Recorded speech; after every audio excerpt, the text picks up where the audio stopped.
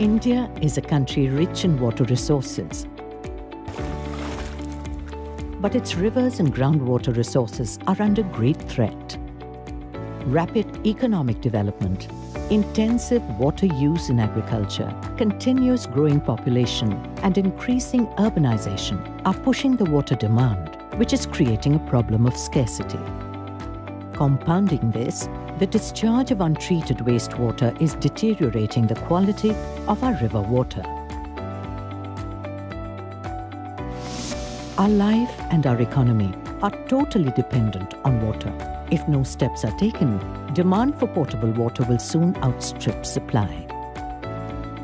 In India, many states are facing drought, and 12% of the country is affected by floods. Nearly 600 million Indians face high to extreme water stress, and about 2 lakh people die every year due to inadequate access to safe water. Based on the National Commission on Integrated Water Resources Development report, per capita water availability in India is reducing continuously. Between 2001 and 2011, the average volume of water available to a person per year has decreased from 1,820 cubic meters to 1,545 cubic meters. If this trend continues, by 2050, only 1,140 cubic meters will be available for each of us. The National Hydrology Project is aimed towards providing a solution addressing this scenario. With the total outlay of 3,640 crore rupees, spans over a period of 8 years. NHP is a central government scheme implemented by the Department of Water Resources, River Development and Ganga Rejuvenation, a part of the Ministry of Jal Shakti.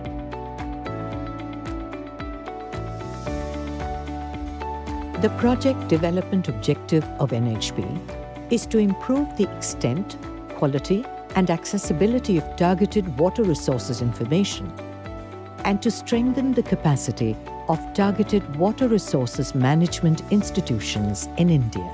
This is being achieved through 4 project components.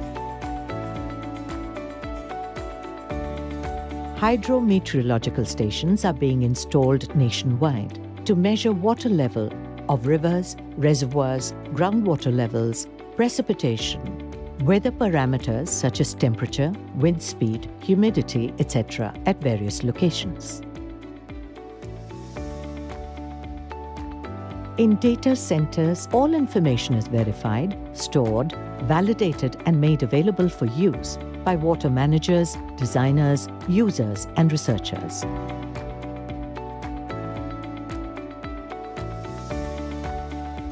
Through web-based database and information system, India Water Resources Information System, non-classified data is made available to the general public.